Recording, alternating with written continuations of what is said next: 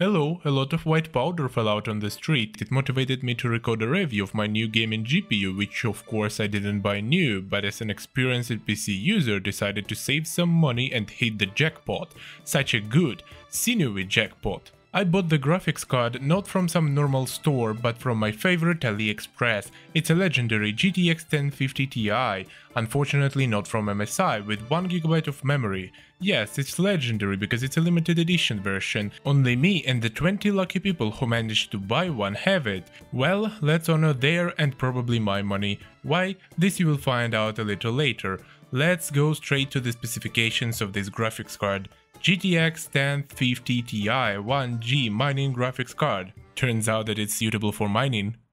VGA, DVI, HDMI, but it is there, it's clearly visible. There are no questions here. The maximum resolution of the monitor is 2K, very impressive. You can see right away that you bought the berry, though a little sluggish one, but nothing. The main thing is that you can mine at a loss on it, or surf on white powder. Let's pickle it. Well, I think it's enough, it's marinated, it's time to stick it into the computer and test in mining and gaming, only the extra marinade needs to be washed off. After all, in case anyone didn't know, marinade suppresses many germs. And given where this video card comes from, it needs to be marinated very well. By the way, you will not find an inscription on the box that this is 1050 Ti. There is only The Witcher on it. Let's start checking the GPU with it then.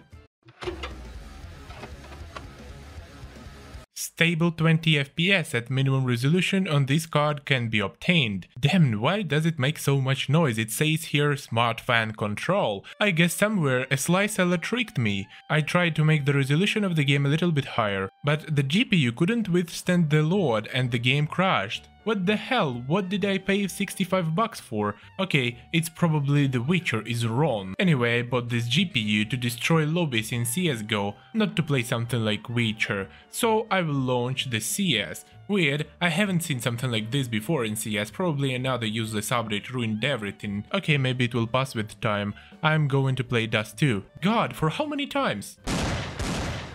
That's exactly what is waiting for you if you will buy the legendary 1050 Ti with 1GB of memory. The autopsy revealed that it's not 1050 at all. I wasn't kidding about this being a limited version, the chip here is labeled like GTX 450. It has no SLI connector, the board is stolen from GTX 550 and there is no additional power, although the original GTX 450 consumes over 100 watts. This means that the GPU is running at lower voltages or lower frequencies. This is what CPU-Z shows. They write that this is a fake 1050 Ti, but that's obvious. I knew I was buying an exclusive, of course, but I didn't think that it is so exclusive. It's not even a GTX 450, it's a damn thing based on it. No normal BIOS from GTX 450 will install on this graphics card, though I haven't tested it, but I'm 100% sure of it. Like look, it doesn't require additional power, so the card consumes at most 75 watts from PCIe slot, meanwhile original card consumes more than 100. This means that if by some miracle we will install the original BIOS from GTX 450 here, then under load this card will shut down due to the lack of power. Also, I couldn't find such a configuration of the brand, memory, chip markings on the internet. This is the second reason why the BIOS from a normal GPU will not work here. Only games that use less than 1GB of video memory work on it. Yes, if the game uses more than 1GB of video memory, the game crashes. That is, normally with this GPU you can only play games that came out before 2012. Well, or in some indie projects. By the way, I solved the puzzle and figured out how to avoid crashes in CSGO with this GPU. Before you go to the server, you need to set to the minimum your graphics settings and resolution. Only after that I was able to connect to the game, and after I connected, I set the resolution to normal. Same thing with Witcher, on minimum graphics settings it works, but is only worth just a little bit to raise the resolution, this game immediately crashes. In short, this is so far the biggest bottle that I managed to buy on AliExpress. My fatal mistake was buying this graphics card immediately after the purchase of the phone, money for which I successfully sued. And then you will understand why. Now let me show you my desperate struggle for 65 hard-earned dollars. As with the phone, I showed that the box had not been opened by me. I showed the shipping address and in an expedited fashion I start unpacking the product. I cut out everything unnecessary so as not to waste your time, but I leave the key points. Then I put the card in the computer. I start up the computer, it shows picture, this is good, and start installing drivers through GeForce Experience. But the drivers from 1050 Ti can't be installed. That is, they are installed, but the program doesn't respond to click. Then I decided to reboot the computer. I thought that after that it would work, but it didn't. Even the resolution of the screen didn't change. After that I went to official Nvidia site and downloaded drivers directly. Before that I showed the Chinese that I intended to download drivers for legendary 1050 Ti. Just in case they forget what video card I bought. In general, during the installation of drivers, the screen went out. I waited for about 3 minutes, then rebooted the computer, the resolution didn't change. Next, my ass was on fire. I opened GPU-Z program and showed that the chip was detected as GF116, showed the original and fake 1050 Ti screenshot from GPU-Z. Then turned off the computer, took the video card out of the system and showed it with the 1050 Ti written on it. No serial number, by the way. I am not a lawyer, of course, but I think that any GPU should have a serial number on it. I took the video card apart and showed the chip markings. On the top I wrote in Chinese that the original GTX 1050 Ti should have a chip labeled GP107. Then from the bottom of my HUD I put MX4 thermal paste. On the chip, assembled the video card back together and put it in the computer. I searched the chip markings again on the internet. I showed that the chips with these markings were used in GTX 450. Next went to AliExpress and opened a dispute on the grounds of counterfeit, and that I wanted every cent back. I just added the video and screenshots showing that the card was positioned as 1050 Ti and wrote everything what was happening in the video. Created a dispute and waited for the seller's reply. For 4 days straight I hadn't got any info from the seller. Hours are left before the dispute is closed in my favor, but he suddenly wakes up and answers me the following. The chip is clearly written in the details on the product, and the buyer, they say, is really dumb because bought it without paying attention. If the buyer doesn't want it, you can return it and get your money back. Братва, тут я один тупой, или все не поняли, это типа про чё? No, well, look what a sly seller I got. He even, you see, attached a screenshot with proof. That's when I thought, well, my time has come. That is my time to shine. Now I'm going to destroy him. Of course, I refused his offer and made a video. After all, I clearly remember that at the time of ordering the product, the description didn't say so. I showed the ad of the crafty seller I bought the GPU from, and where there is no such a paragraph. Then I placed the order, I went into the order details and suddenly out of nowhere this paragraph appeared.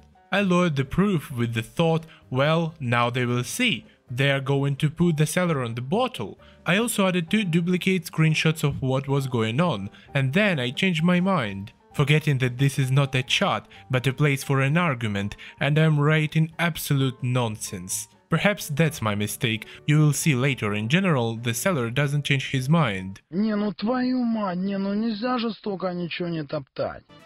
I refuse it as usual. Лови отвальную, фраер. I again tried to chat in the dispute. I guess at some point my emotions got the better of my common sense and I wrote nonsense again.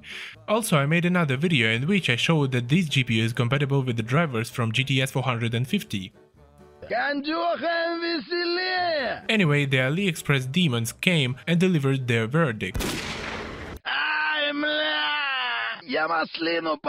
My ass was on the fire again, and at that moment I realized that I will never see my money back. I came to the conclusion that those who checked the dispute are idiots. We need to do something. In short,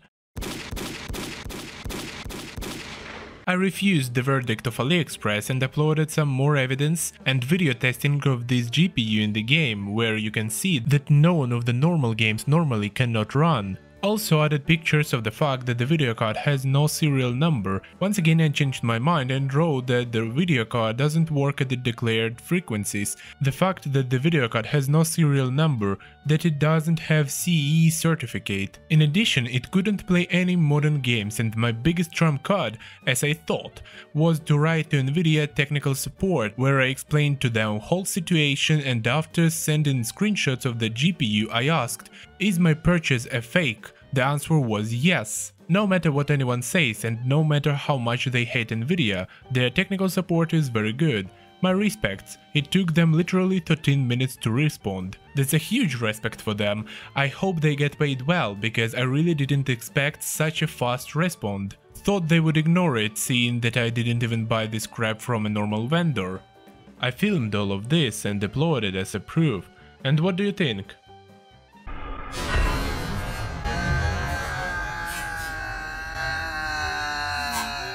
Long story short, they decided to refund me only 14 bucks. As I suspect, they didn't even look at my new evidence, so I filed an appeal which has already been reviewed and they told me to get lost. So here we go. I will not get the money back for this capitalized GPU.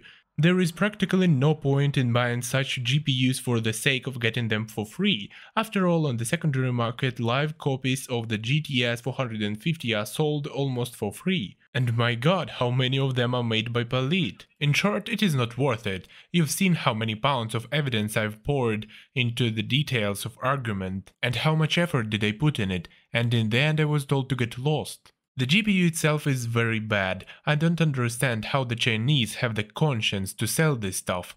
At least they would have made a normal BIOS, or at least games wouldn't crash. In general, you got the idea. Do not eat yellow snow and goodbye.